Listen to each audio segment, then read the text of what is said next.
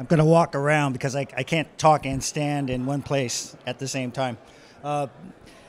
This subject actually is not a new one. I've been writing about and doing research on non-ionizing radiation, which is radiation that affects your body that doesn't cause anything other than potentially tissue heating. That's microwave ovens.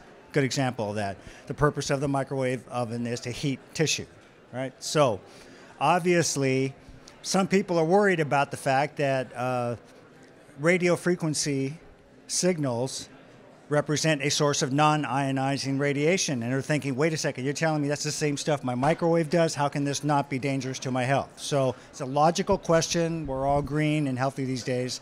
So it's fair to ask the question whether 5G, which is using new bands of signals and new frequencies we haven't used before, whether those in fact change our perceptions and our need for guardedness about health hazards. So what I wanted to do is start out with one slide, and this is just physics, right?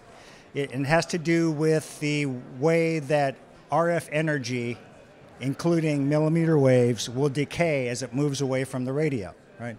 Now, this is a logarithmic decay function. For those of you who remember your math, this means whatever signal you start at, as you move away from the radio, it's going to drop off dramatically, just off a cliff within the first, say, 1 or 2 radii. After that, it keeps dropping to you get a nice long, low tail. So rule number 1, whether you actually think there's any scientific danger or not, as you move away from the radio, you're safer. The signals are simply going to decay to the point that sometimes we can barely measure them, right? So if you're concerned about this stuff and you use a cell phone, don't keep it against your brain for long periods of time. It's just logic, all right? Your transmitter's very short radii. Move it out here, it's less. Move it 3 feet away, it's much less than that. Text, use other forms of communication, use Bluetooth, use earbuds, whatever you like. But keep it away from your brain if you're worried about it. It's just like if you're wearing seatbelts in a car, it's a good, sound precaution to take because some people get killed in cars. Doesn't mean you shouldn't use cars, but you should always wear your seatbelt. The way that we tend to medically measure the power and the danger of any kind of RF signal is sort of the geometry is space. A signal that launches from a radio is going to spread as it leaves the radio. So we tend to capture the full energy over the full surface area of that radio signal as it hits your body, right? And that's why we get this function of basically 1/4, 1/9. As you increase the radii, that signal then begins to drop into the dirt, right? So again, the main rule here is don't sit next to a cell tower radio for too long. If you're climbing a cell tower and you're a technician, limit your exposure to, say, 20 minutes at a time and come back off the tower. Now, oddly enough, most people, if you just ask the person on the street, what's more dangerous, being too close to a cell tower or using a mobile phone, most people are going to choose cell tower. I don't know why that is, but most people think the cell towers are the things that are dangerous. In truth, the mobile in your hand is much more dangerous than the cell tower. And I'm not saying it's going to cause an illness. I'm not saying it's going to cause cancer. It's just the power levels next to your brain. You're right near the radio. It's got to be, the signal has to be at its highest maximum output right next to your brain. It has to be. Because that signal has to go back to the tower at some point, and it's going to drop logarithmically every step of that way back to the tower. So oddly enough, the mobile is the thing you worry about, not the tower. The energy, and by the way, if you want the slides immediately, give me your email address and I'll send them to you today. They will all eventually be available, but I don't know how long it's going to take.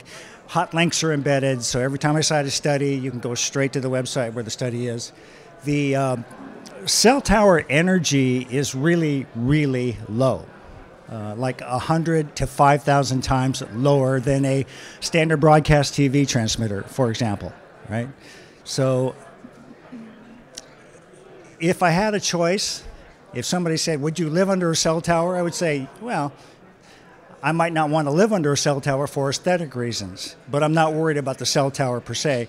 If you ask me about the TV transmitters, I'd say the same thing. I probably don't want to live under a TV transmitter, but even if I did, I would choose a cell tower over a TV transmitter because the power levels are so much lower.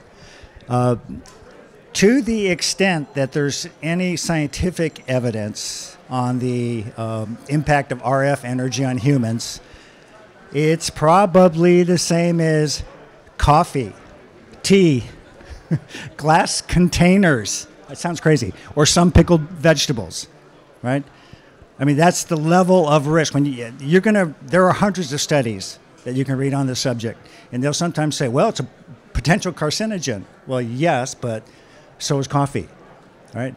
The other problem that you will tend to see with these hundreds of studies that are out there is that they tend to confuse causation with correlation. Now, if I were to correlate any disease that you might ever be exposed to and then ask you, do you use a mobile phone? You're going to get 100% of people saying, yes, we use mobile phones. Yes, there's a correlation between human beings and mobile phones.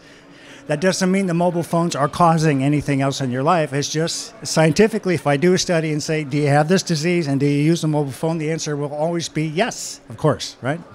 The other issue is some of the studies force you to do things that are completely not realistic. They'll take a mouse, put a radio transmitter above its cage, turn the signals on as though that mouse were initiating a cell phone call, and then just leaving that cell phone there for 8 hours a day for 6 days a week. Now, human beings don't do that. So can you get some observable results? Sometimes you can get an observable result, but it doesn't reflect the sort of real-world use of a mobile phone by any human being out there, nor does it reflect the fact that human beings don't normally live close enough to cell tower radio, which is, again, by definition at the top of the tower, to be exposed to the highest levels of emitted power. So my conclusion there is, yeah, be careful about it. There's no reason to take an unreasonable risk, but I wouldn't recommend that you give up air travel. And when you get on an airplane and you go up to 40,000 feet, we're exposing you to X-rays and some other sources of solar radiation, which we would recommend you don't do every day. But we never tell people don't get on an airplane, so balance the risk with the dangers because there are lots of rewards. This is simply a take-home slide for those of you who want to have access to some of the studies that are out there by the World Health Organization, the FCC, National Institutes of Health, or others. The point is, the only studies that I've ever been able to find that I trust suggest that so far there's no evidence that there's any danger whatsoever from the cell towers. It doesn't mean there is, in fact, no danger in the future. Maybe we just haven't found it. Maybe we haven't studied it well enough, but right now we're okay.